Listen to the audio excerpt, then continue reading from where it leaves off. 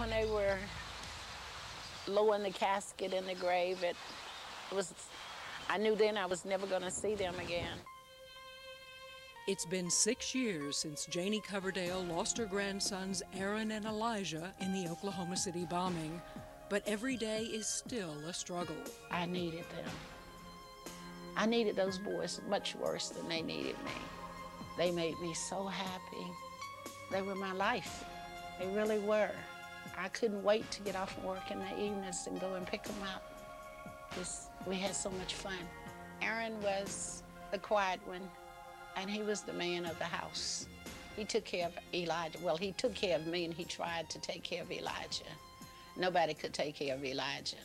He was headstrong, and he was going to do whatever he thought he should do. When I turn on the light in the morning, he'd put the pillow over his head and say, "Not now, Granny, not now, Granny." Accompanying Janie on many of her visits to the cemetery is her good friend, Kathy Wilburn. I love Kathy. I love Kathy very much. Kathy was helping raise her grandsons like I was raising mine, and Kathy and I have done a lot of talking. 6 years we've been coming here. That's longer than the boys were alive. Kathy's grandsons, Chase and Colton Smith, were also killed in the bombing. They were 2 and 3 years old, and they were the light of our lives. Chase was a comedian. He was the funniest little boy you ever saw.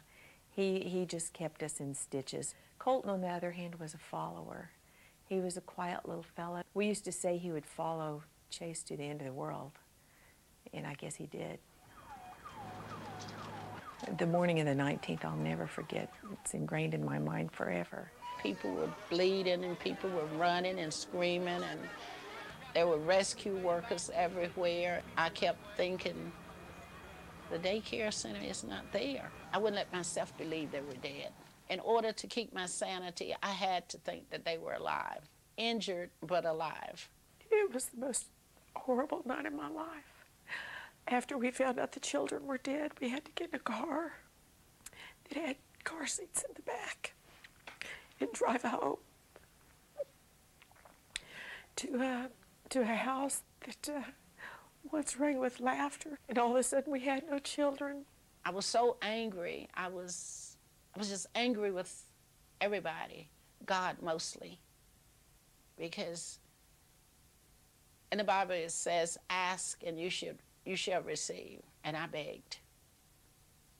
And I remember several times I'd just scream at him and I'd say, "I begged you, and I begged you, and you didn't hear me." We are standing. I promised my boys at their funeral that I was going to follow this all the way through. I've wanted to visit Tim McVeigh and talk to him. I wanted to ask him why. Why did you hurt us?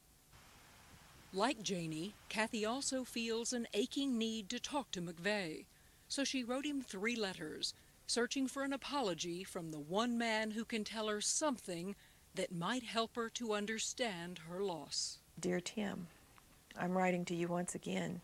You don't have to admit to anything, but you could tell me you're sorry about the death of my boys. McVeigh, however, has yet to write back, leaving Kathy and Janie to rely on each other and their memories for support. I'm glad Aaron, Elijah, and I loved each other as much as we did. They died knowing that I loved them.